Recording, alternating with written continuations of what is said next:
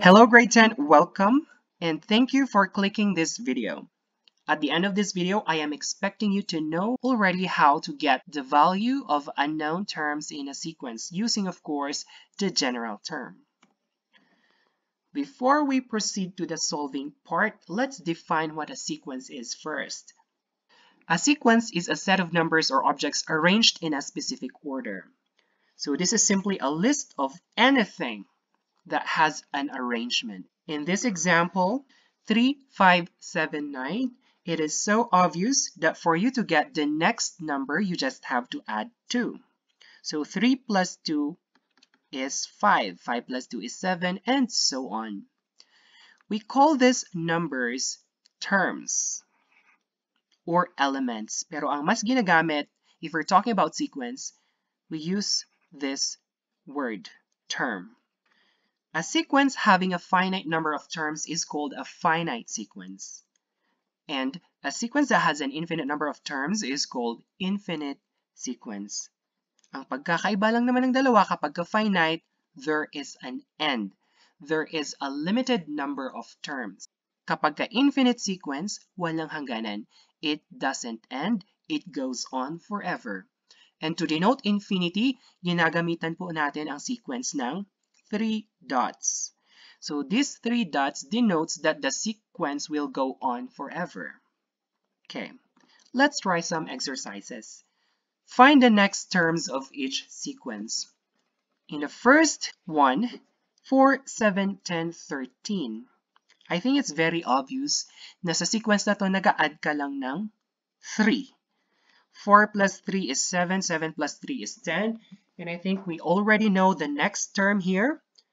The next term is 16, and so the next term is 19.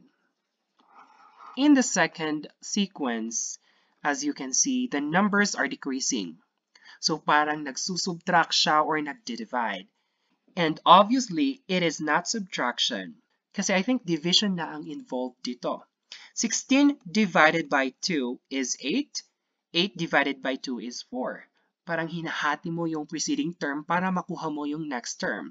So hinati mo yung 16. Ano bang half ng 16? It is 8. Ano ang half ng 8? It's 4. And so, the next term is 2. Bakit 2? Kasi ang half ng 4 ay 2. So let's proceed to the general term of a sequence. Now, a general term, or the nth term, is used to find the other terms of the sequence. So, ang general term po ay equation, or parang formula na ginagamit para makuha ang unknown terms ng given sequence. So, let's try this example. Find the 10th term of the sequence 1, 3, 6, 10, 15, and so on, whose general term is given by a sub n is equal to n over 2 times n plus 1. Before we solve this, familiarize muna natin ang sarili natin sa mga notations na ginagamit when we're talking about sequence. So, a sub 1 is first term.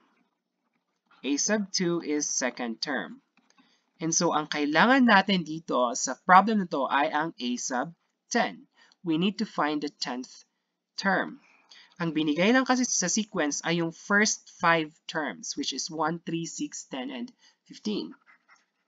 Now, ito ang kailangan natin.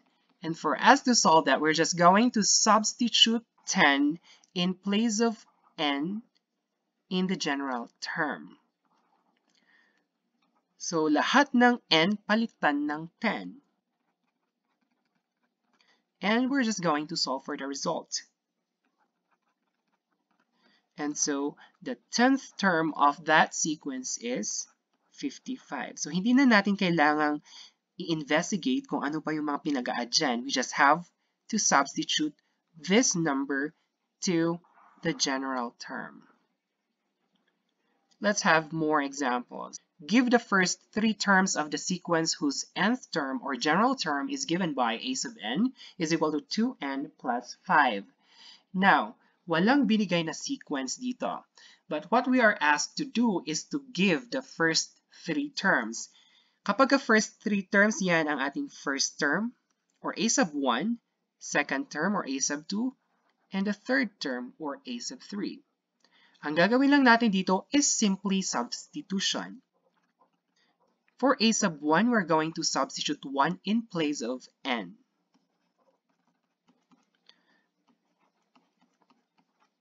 So, the first term of the sequence is 7.